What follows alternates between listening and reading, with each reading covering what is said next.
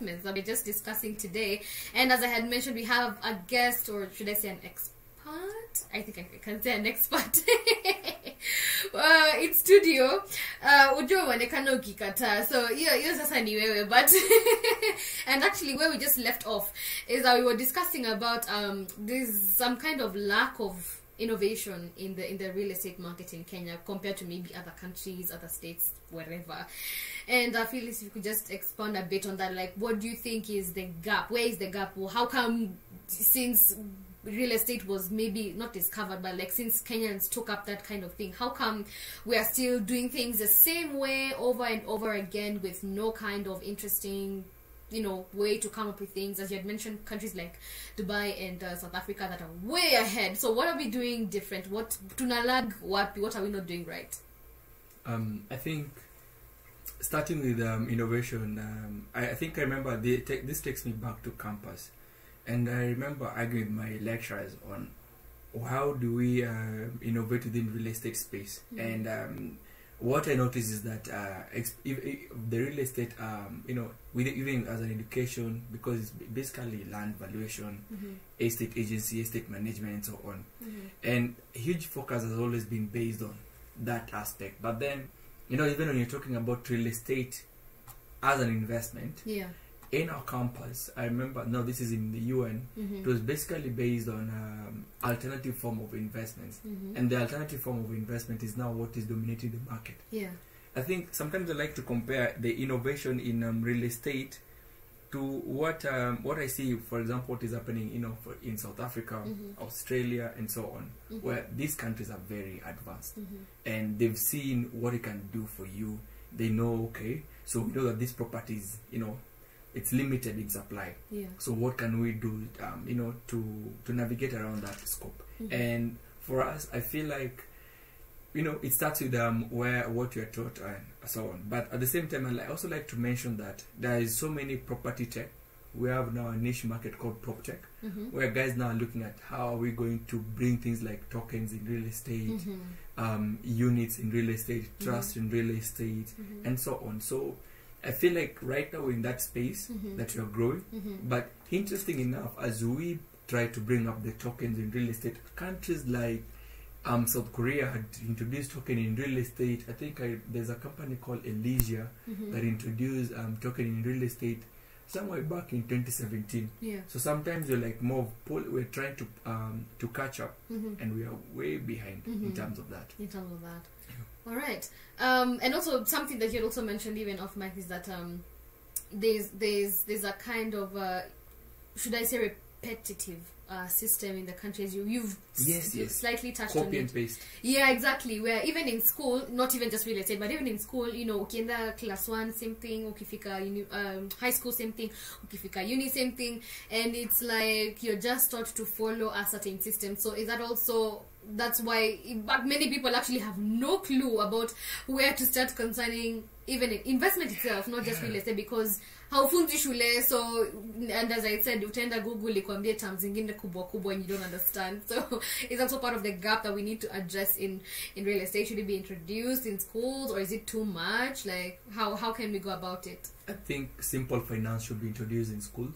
The other day I was watching a video on TikTok, and this lady was teaching alphabets and trying to make kids remember A. You see, remember the way we were taught A for apple and so on, or A for apple, depends on the school, or B for boy.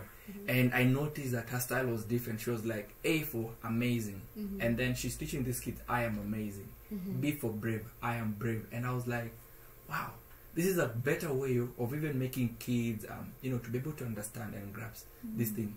So I think one of those things that I feel should be introduced in school is financial knowledge. Even if there's just you know, a brief, you know, a simpler way. We were talking about chemistry and physics, and trust to me, I have never used titration. I've never. The fact that I'm remembering titration. Yeah, I know, right? Like we have not used it before. Yeah.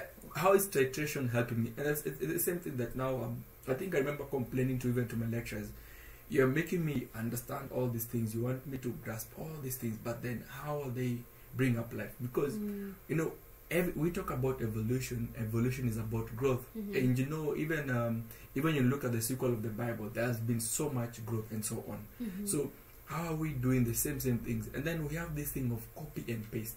I feel like until M-Pesa, as a country, we aren't known so much, but the fact that we came up with our own innovation, our own way of sending money. Vusi, this orator from South Africa, was talking about how in 2010 South Africans laughed at Kenyans for sending money using their, you know, their phones as SMS and so on. But guess what? The largest fintech and the largest startup in Africa is Safaricom, and the product is M-Pesa. That is a product of innovation, and that's something that now we also need to start touching on real estate. And I think what got me back now to real estate is the aspect that 10 of us could own a property, and over 3 months period or a 1 month period, we'll be able to get returns out of this. That means that if I had 50,000, he has 100,000. He has a proper he has a land, but he doesn't have a means of developing it. Then we're able to build up our resources all together. Maybe what he can provide is technical, you know, expertise. Maybe he's an engineer, or he's a builder and so, or a contractor. So looking at that, and I remember now getting into such kind of innovation, it made me be able to also see that we can be able to do something. But then again, you know, when you talk about things like real estate investment trust, even our regulator does not understand how this works best, and how can you now make it work in Kenya. As an example, you know, we criticize before, or even shoot down an idea before we even listen to it and learn. And I think there's something I've heard from guys in Central Bank saying is that they had to be taught how M-Pesa works. So I feel like, yes, there is innovation within real estate. We also need to teach the bodies like Borax, and that are involved within real estate space, that how do real estate now operate. For example, when you're coming up with an idea, how do you make this idea be able to be relatable to everyone? And even if you're trying to copy an idea, make it an African like, make it Kenyan like, because Kenyans are very choosy. That's true. They do copy and paste, but Kenyans are very choosy. And then there is something you talked about, saying, where do I start? I think that's something very key.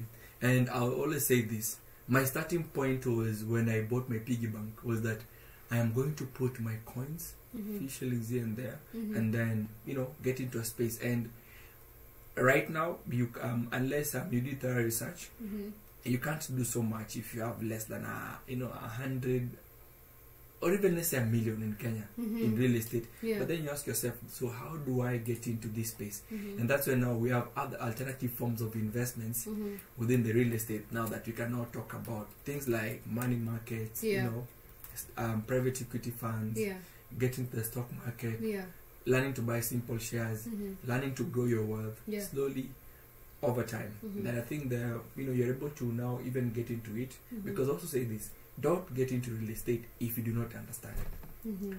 I have a very simple principle in investment. I share this with Warren Buffett. He says this: investment is simple. When Google is going to give you complicated terms, leave Google alone. Find an expert who can explain to you like you are a child trying to understand it. The moment you're able to simplify investment, even the word real estate itself, it becomes so easy.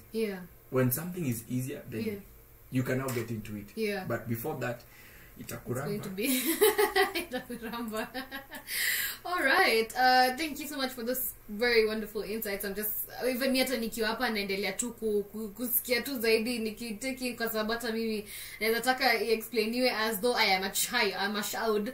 But yeah, very interesting. Also, I think getting to understand that it's, well, we'll talk about this of course in the next hour, but I'm also getting to understand from what you're talking about here is that real estate, I'm not sure if real estate is just about housing, or it has other areas, but I have all those questions, they are coming through. They are to an expert. When the expert way to the way you're saying that you should get an expert to explain us. Today we are going to be the children, and you're going to explain to us all these things. So continue sending in your comments. We are live, by the way, on our YouTube, Facebook, YouTube, and Twitter platforms at Hope FM Live. So please continue streaming in your comments and your questions on the same. I'll be reading your feedback in just a few, but right about now, I would just like to play All Things Are Ready by Sinach, an amazing one, even as we head off to the final hour on the Boomyard.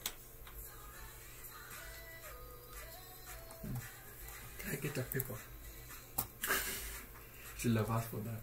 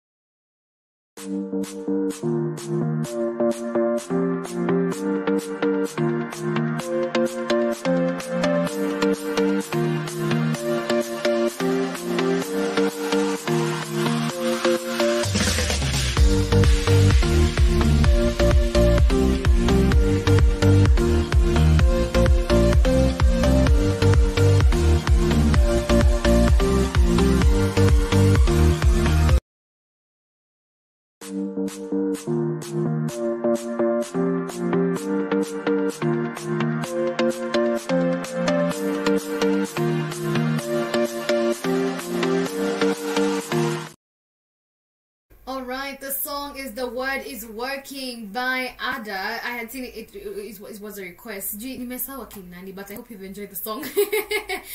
Bringing us to 8 minutes past the top of the hour right here on the Boomyard Manze. Just going on, giving you amazing and rocking your airwaves, of course, bringing you amazing music. In case unasikizanga, of course, in the background, ukieka tu wengine yenu mnapenda kunifilisha sana mkisema, oh, ndio hii chapo zangu napika sijui nini. Hey, mnapenda ku show off, lakini ni sawa tu. When we're continuing with our conversation on real estate, and it's getting better, guys. It's getting better, so don't worry. Again, I keep on insisting that if you feel you are late, trust me, you are not late. You are very much on time for this conversation. I can also see this is Vicky Mudavo listening from Jogorod Makadarak, requesting for Talanta by Victor Mudavadi. Be blessed. Asante sana Vicky, and karibu sana to the show. Tuned in. I can also see this is anasema tuned in at James Gishuru Road next to Quickmart Supermarket near Wayaki Way to call loud and clear, and a request for prayer for the boss and Anaitwa Sylvia Ugutu, who is sick, the daughter to Pia Ako unwell, and the son who is also having an eye problem, and he himself is having a fever. So sorry for that, and we'll remember you in prayer. Definitely, may the Lord just send healing right to you and minister healing right to you right now in Jesus' name. Thank you so much for also tuning in to Boomyard. And as we continue with our conversation, by the way, continue sending in your comments. The conversation again is about real estate, and in studio tonight we have an expert known as Felix. Amekata, lakini mimi nasema ni expert juu mimi naona mtu mwenye anajua, very well versed. Si ati kujua juju, but very well versed about these things. Mimi na consider quite expert. So Felix, even as you were telling us even in the previous hour, we actually talked about innovation in the real estate should I call it arena? Yes, in the real estate arena, and just how, as Kenya, we just need to be very creative and open-minded about it. And we'd like to just move to something that ilikuwa imeni confused personally. Ilikuwa umesema kuhusu rates, so nataka confirm hiyo rates kwa sababu nilikuwa nafikiri unasema land rates. But if you could just talk to us a bit about rates and how exactly they work. Okay, so first, rates is it's a form of tax that you pay for owning property, and it is very key, by the way. I've not sent by anyone in the ministry, but I think one of the cases that I studied in law was someone had owned a property, actually had been given an inheritance, and the government needed to prove that the property was theirs. And the only way they had proved is that they had been paying tax towards this property, which is rates. So that rates, that is RATS. Yeah. So that was one of it was such an interesting conversion to note. Wow. So that's a way of knowing, understanding. Yes. Yeah. So that is one of the ways. So now, but rates is when I mean rates, I mean real estate investment trust, and I feel like this is the one space where we are able to start small, because think about if you want to buy property today. When you go to the listing, you'll see property starting from as low as 3 million Kenyan shillings or 2.7. That is, I think, the list that I've seen. So, and I'm imagining maybe what you're earning in a month is maybe 20, 30,000 monthly. You're asking yourself, how do we even get there? Yeah. So that might be a bit hard. And that's why for me, getting to try and innovate in this space that is for the chosen few, because I mean, how many people can afford 2.7 million? For sure. Very few, many. Right? Yeah. Exactly. So that's I think where we can now get in. So real estate investment trust. Yeah. I like what we have in money markets. But now, like, you know, there are all forms of investment schemes. Yeah. And these schemes are now trying to simplify the way of investing. So what real estate investment trust is that, for example, let me use a case example that we have in the market. There's a new mall that was built along Mombasa Road, the Muimara Mall. Is it Imara or Imara? Imara. The Imara Mall. The Imara Mall. Yeah. So the Imara Mall has after it being developed, it came out also as a rate. Later now the government tried to segment it out so that people are able to get part of it. So what happens is, Imara Mall, for example, let's give it a valuation of let's say 20 billion. So the mall is maybe worth 20 billion. So, but then initially we don't have this 20 billion, all of us. Yeah. There is the price of the property, price of construction, so on. Yeah. So what happens is the rate is we come together collectively and then put money in a pool, and then this money is specifically involved in investing in that particular mall. So Imara Mall has rates. I think the lowest one unit maybe goes around 100,000, but this is only for big investors. But then now we can break it down and tell you how will a common man go into rates. Yeah. So there is a rate called VUCA by Kwetu, the Kwetu residents. So all the Kwetu that you get to see, that you've heard of, the student housing. So what happens is, because Icon as a company invested in this property, so now they're taking the property back to the common man. So that your 100 shillings, actually a unit goes for around 20 shillings. So you can with the 2,000 you can now have around 100 units of your own. And this is something you can do on a monthly basis, where you structure that every month I'm going to put, say, 2,000, 3,000, 4,000 towards that. So that way you're able to even grow your wealth as it grows. And then what happens now with rates is you're able to get what we call dividends. So dividends are basically return on your investment that you've made. So it's same thing as what the stock market gives you, same thing as what money markets gives you as interest. Now in rates we have dividends, and then after every, let's say, 3 months, 4 months, or even 1 year, depending on the company that you're investing with, it is able to give you returns. Now there's another one called Fahari Ilam rates. It is listed in the stock market. So if you go to the stock market, that is Nairobi Stock Exchange market, you're able to see Ilam rates. Though this one has not been paying people returns for a long time. In fact, one of the people that I know really complained that they bought this for a long time and they've not gotten return. But right now they're back. So they are now, malls were on the low. What Ilam invested in properties like the Greenspan Mall. So you can get Ilam, you can buy, I think one unit goes for a little as 6 shillings. So this, you are 600 shillings, of course, the minimum, because this is treated as a share. Actually, when you talk about rates, rate is like what the stock market is, but for properties. So we are all owning a part of a property that as a collective, as a group now, but you get a unit. So then now after we've done, they've done all the finances, then they'll be able to know, okay, our profit was, let's say, 400 million. Then they'll ask, how many investors do we have? And then now they divide this 400 million towards people. Now the guiding principle for it is that 80% of the returns have to be given back to the shareholders Mm-hmm. or the unit holders Mm-hmm. of this particular property Mm-hmm. that is in question. So I think I've given how to start on that. I don't know if you have any question on that. So when you say units, Yes. is it the same as shares, or are they two different things? They're one of the same. The difference is shares is a unit, but unit is not a share. Hey, a share is a unit, But unit is not a share. Okay. So you see, for properties, all kind of properties will have what you call shares. You have a share of something. I have a share of this, but it's not. You can't have a unit of what is it? I'm trying to look for something. But you can't. You can only have a unit of something. Like you can have a unit of this, for example, but you can't have a share of this because you can't take this off and divide it into half, right? Divide it, yeah. But you can have a share. You say, in this I own 10% of this, for example, this screen. But you can't say I own 10 units of this particular screen. So in this case, for units, we use them in investment schemes, really, things like money markets, and we also use them in now the rates structure. But now for shares, we can use them in all areas. You can say I own a share of that property. I own a unit in that property. Get? Because now the units are divided. But you can't say I own a unit in Safaricom. You'll be like, my unit, what do you mean, man? Yeah. Exactly. So it all depends on how you now look at it and break it down. Okay. Yeah. So a share is a unit, or is it a unit is a share? A share is a unit, but a unit is not a share. Yes. That's very confusing, but okay.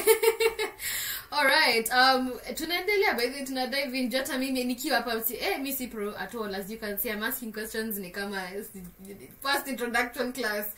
So you can also ask your questions again. The number is 0717400555. That is on WhatsApp. You can send us a comment, a question, and your feedback, or you can drop us a comment. We are live on our social media platforms on Hope FM Live at Facebook, at YouTube, and at Twitter. Go and research those questions and let us know what you'd like to know. Pia mmesikia as young people, in case of course salary ama labda hata una depend on your parents for you know, that kind of pocket money, you can be able to save up a bit just to be able to invest in some of this kidogo tu haba ujaza kibaba. So again, continue sending in your comments and your questions. Are very much open. The number is 0717400555. Our SMS line is 20933, or you can leave us a comment on Hope FM Live at Facebook, at YouTube, and on Twitter. So what I've covered is basically for low income people. Now I can now cover the remaining guys. People want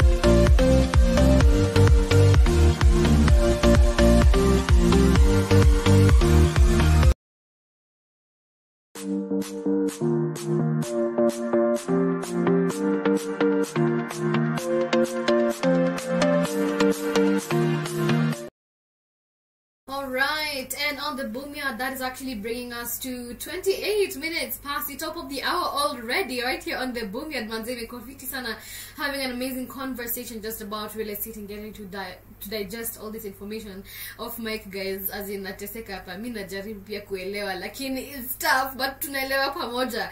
And as I had mentioned again, right here on the Boomyard, we have someone in-house, that is Felix, who has just been taking us through the actually real estate and trying to break it down for all of us to be able to understand it. And so if you could just go ahead, Felix, and let us know the different kinds of, should I say, real estate investments that people can venture into, because there could be a couple of them, and you know, mtu ajui anze wapi na sijui kufanya nini, niweke pesa wapi, mtu akinikujia scam, I don't even know. So what are the different kinds of real estate investments that people can take, whether you have kidogo money, but or you have a lot of money, you know, for those who are blessed. So yeah. So actually, when I start what I talked about the last session was basically trying to make that common person that doesn't have so much wealth now to get into real estate. How would they get in? So that segment, to call it alternative investment in real estate, where we have schemes such as the rates, the structure, and there are others that are not yet in Kenya. We have tokens in real estate. I even have right now crypto in real estate and so on. So all those are alternative form of investments that comes with now, you know, and so on. And then now we have the other side where we have commercial and also private properties. And I think under commercial is where would make things like, for example, we love, and then also let me even add even communal properties. So and communal property, we'll talk about maybe a church being owned by a community, and then we have commercial things like petrol station, restaurants, all these are not commercial. And then we have housing and so on. So the housing forms now under you know, the lower segment. So commercial is property that you're trying to make an income out of. But then we have now things like, we have had things like now Airbnbs becoming as part of even in properties, you know, where you're asking yourself, I have a house and I'm asking, can I make money out of it? So by the way, as a young person, that's also a space you can get into. If you're able to lure people to use your apartment, for example, to pay you more time into, you know, using this is another income for you. So in terms of commercial is anything that is able to get you returns. And then now from the housing, we have now apartments, we have bungalows, we have so many different types. And even when you go to the apartments, you have one bedroom, studios, bed sitters. By the way, what I've noticed that what Kenyans call studios, apartments in Kenya are bed sitters in Momoka. That's true. That's true. It annoys me, by the way. I'm like, how do you even call this a studio? Studio is something huge, you know, that is uncategorized. The only thing that are categorized in a studio is the washrooms. That means, and just, I think sometimes the kitchen. The rest of it, you can arrange the house how you want it to be. And, you know, all that. So basically is that. So when I talk about, for example, a low income earner, now, why are you able to get to earn? When I talk about Airbnbs, go rent a property, buy things, but then also that is quite an investment, because for you to attract people, we are looking at putting furnitures, TVs, and so on. But you can only start small. I always say the best way to start is by telling your friend, oh, bro, you're looking for a place to sleep and you know, you don't have, so how about 1,000? Sleep on, you know, my room for this day, then I host you and so on. So those are some of the ways. And then you start building on it slowly. And then now we have housing and commercial. So commercial properties are very expensive again. What I would say is, did you know that Eastleigh, as an example, as an area, has higher land property value than Westlands?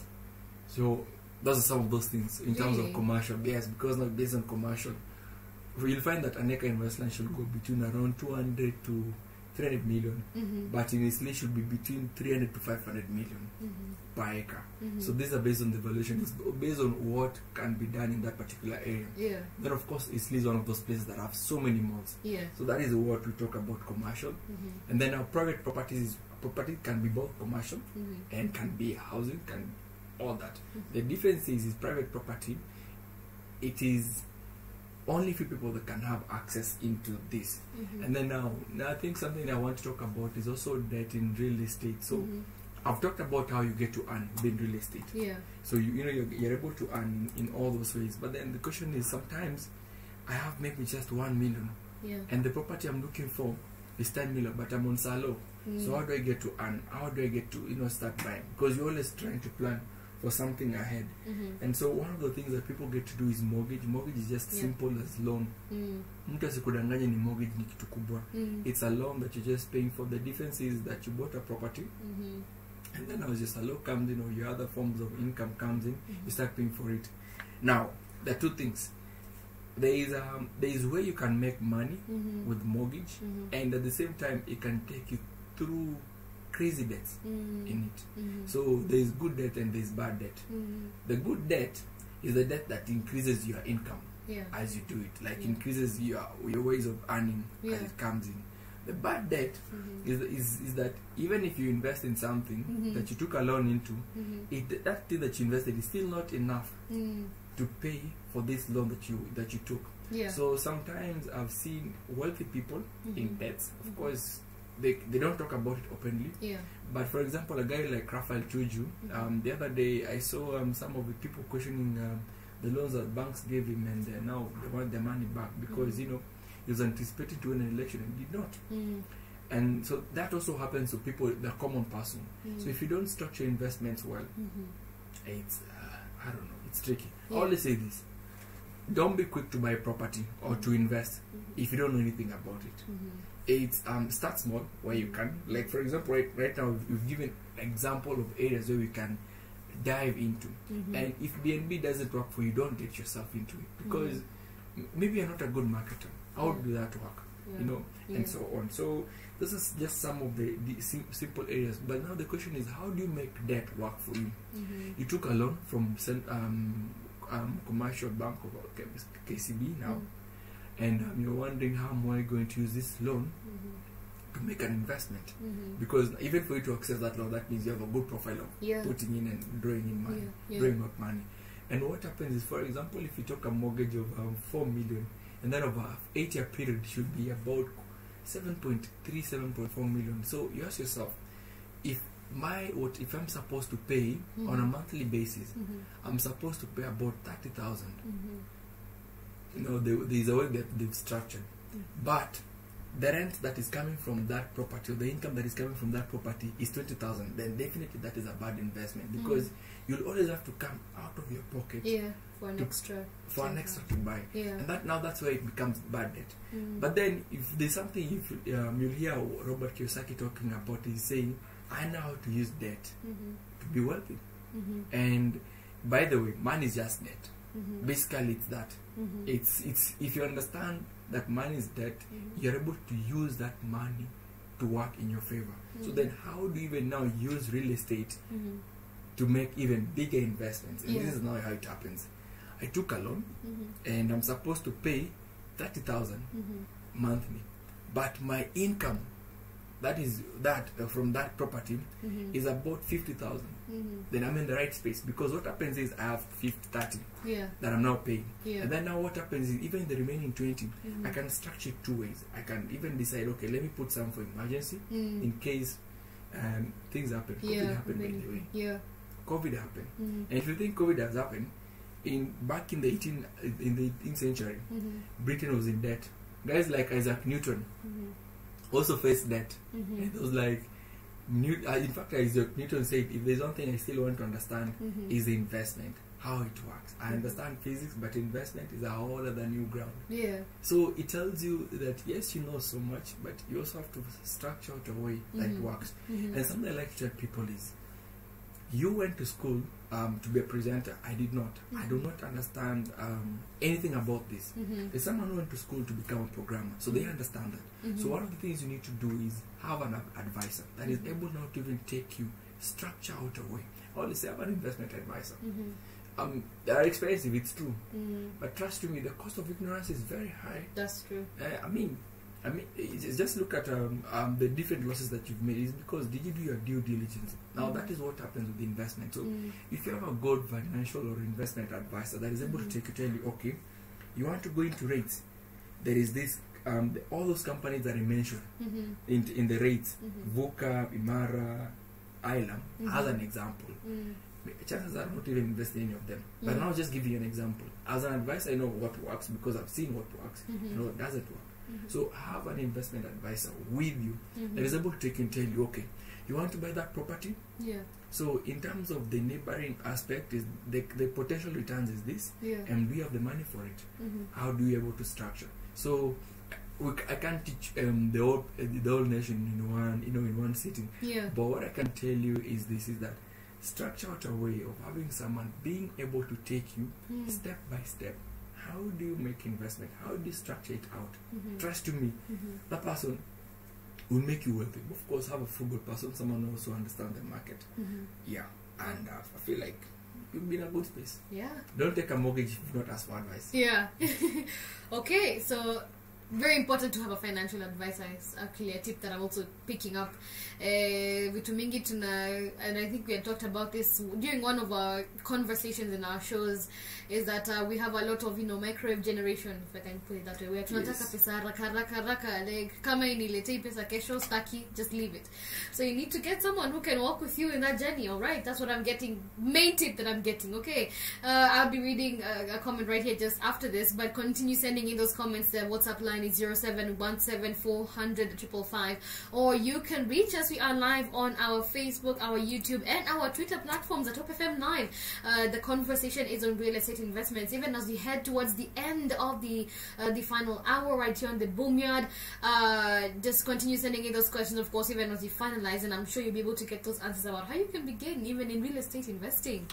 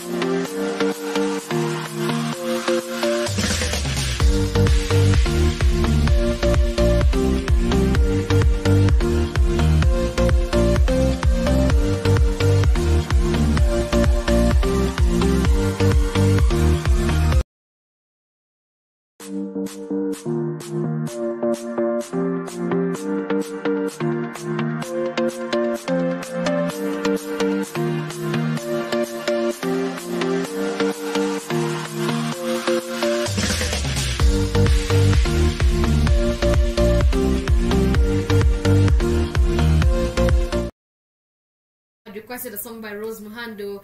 I think that was a yule dada mani ndogo kutoka pale Tanzania. I hope imekubamba sana. The song is Secret Agenda by Rose Muhando, bringing us to 10 minutes to the top of the hour. And on the Boomyard, tumekuwa na an amazing conversation so far on real estate investments. For those who kapesa si kubwa sana, si mingi sana rather, depending on your parents for pocket money if you're in university or even transitioning from university and you haven't gotten a job yet, or even for those who are blessed and you've been able to have a pool of funds over the years. You know, it's for all kinds of people. And so I hope you've been able to learn one or two things even as we wind up the conversation right here on the Boomyard. And Felix, even as we just bring it to a close, how would you compare real estate investments to probably others like money markets and, you know, treasury bonds and all that? Is it low risk? Is it medium? Is it high? Because, you know, there are those who are like, hey, mi nataka mali pesa yangu iko assurance iko sawa, but there are those who are like, hey, as long as I know it's bringing me something good, then I'm willing to just invest. So how would you compare that in terms of risk and also in terms of, you know, profitability over time? So I think I would say about this, risk is dependent on the person, or the people who are more risk averse, the people who are less risk averse. Yeah. So in terms of real estate is an investment for, we always say, know the person. Why? Even when you're going to market, for example, get people to buy properties, rarely do people going to younger people. Yeah. They always go people with money, and that is all the people. Because what happens with real estate, for example, if you bought up a property, you'll see this property, and you see what happens is an older person has gone through all different kind of scams that have happened. Yeah. So they're like, no, I am at the point where, you know, real estate is a fairly good investment for if you are less risk averse, you don't want to cover many risks. But if you're a young person, there are many avenues. Money market is an introduction, but also mentioned rates. Rates is also an introduction into it. There is a stock market also, which is a good area. I always say, find what works for you. Because there's some people real estate works for them as young as they are. Yeah. There's some people who tell you, why invest in the stock market when I can put that 100,000, put few sofa sets, put up a property for rent as a BNB, and it works for me, and it's an investment, and they'll get income. Yeah. Someone will get 4,000 times 3, that is money to Sunday, 12,000 over weekend. They multiply that by 4 weekends, and that for them is, you know, 48. 48, yeah. And they're good to go, and that will work for them. But that might not necessarily work for you. So what I would say is, assess what kind of risk are you able to cover, and what you can use stomach and what you can use stomach. Yeah. And then understand this: investment is a long game. Investment is a marathon, it is not a sprint. Easy game ya Usain Bolt. Any game ya Eliud Kipchoge. You run. You tire sometimes along the way, but you keep up. Because if you are building up for example, if you have to set up a property today, they always say Rome was not built in one day. It was built over time. Yeah. So there's that comes out. There's what works for you. They still build. I remember I was even talking to you about infrastructure bonds. Yeah. They work, right? Yeah. If I had 5 million today and had option of buying a property or putting an infrastructure bond based on my needs as a person, I'll go into infrastructure bonds because I know I'm able to get return of maybe 14%, sometimes even 15%. And if I compare 15% returns for 5 million, that's 750,000 in a year. Yeah. And they're paid twice a year. So if I divide 750 by 2, that's 375. If I divide 375 by 6, I have about more than 60,000. So 60,000 can really cater for my needs. Yeah. Now that is according to how I see. But you see, we may not have the same risk factor. Yeah. If for example you're looking at, okay, I have 5 million and you put it in a real estate, you get a 1 or 2 bedroom house, and the rent is maybe 30, 40, or even 60, but then you remove things like service charge, you'll get your return. Yeah. It depends on what works for you. The difference between our real estate and that infrastructure bond is, you see, real estate is scarce. That's the beauty of real estate. It will always be scarce. People always look for houses. True. Your neighborhood, I live in South Sea, right? I would want to move to a different neighborhood. So that means that there's someone maybe building a house in Karen, and when God opened doors, maybe Karen is next. So Yeah. it means that Yeah. someone put a structure in Karen, so that means that's the place maybe I want to go. Yeah. So the difference is with real estate is that because it is scarce, we'll always want to buy. We'll always want to live. You always, shelter is a basic need. So that aspect is what also makes real estate so beautiful as a form of investment. Yeah. I think that's the one place that it beats the others, is that it gives you an opportunity to have the value grow. And that is, of course, the stock market will give you that. But let's face it, Nairobi Stock Exchange market is not NASDAQ or New York Stock Exchange market. Let me tell you, NSC inaramba watu hapa nje. Britam, I always give this example. In 2014, Britam shares was 28 shillings per share. Right now it is below 7 shillings. So if someone had invested 28 million in 2014, the same 28 million right now is 7 million. Yeah.